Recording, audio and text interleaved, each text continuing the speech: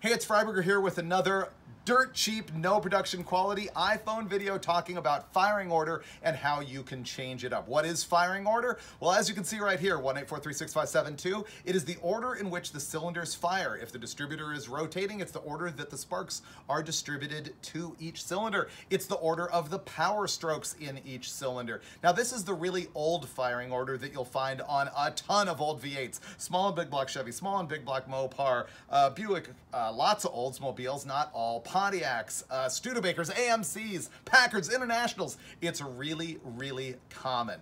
Now, here's the thing you got to understand is there's such a thing called companion cylinders. As you can see right here, 1 and 6, 8 and 5, 4 and 7, 3 and 2. So each pair of these cylinders is at top dead center at the same time, as determined by the throws of the crankshaft.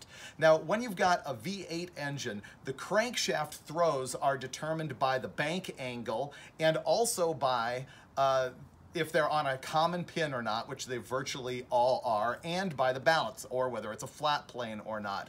This is the super common configuration where the companion cylinders that are at top dead center at the same time are 1 and 6, 8 and 5, 4 and 7, 3 and 2.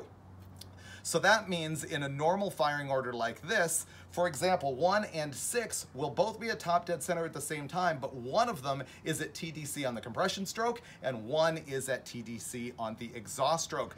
The thing is, you can change that up doing nothing but changing the camshaft. Hold on a second, I'll show you.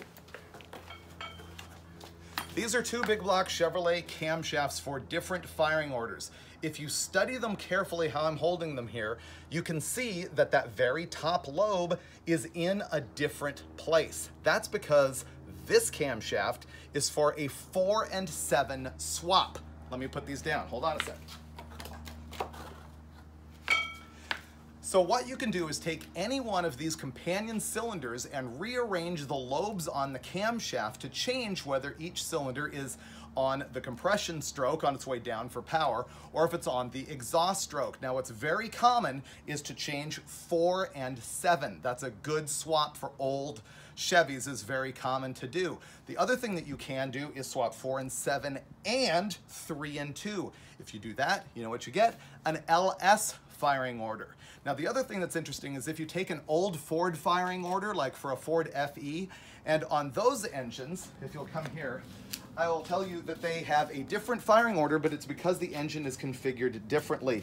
If you're looking at a V8 engine, the cylinder head that is furthest forward is usually the one that has the #1 cylinder. Now, on a Chevy, it is the driver's side head that's further forward. On a Ford, or actually on a 500 Cadillac, I recently learned, it's the passenger side head that's further forward, and so #1 is over here. In addition, Ford numbers their cylinders differently. Chevy goes 1, 2, 3, 4, 5, 6, 7, 8. So this is the odd bank, that's the even bank. Ford does 1, 2, 3, 4, 5, 6, 7, 8. So if you take a Ford firing order from the early V8s, not the earliest ones like flatheads and Y blocks, those are different, but if you take something like an FE or an early 302 and you number the cylinders as if it was a Chevrolet, you know what the firing order is? 184365572. That's right.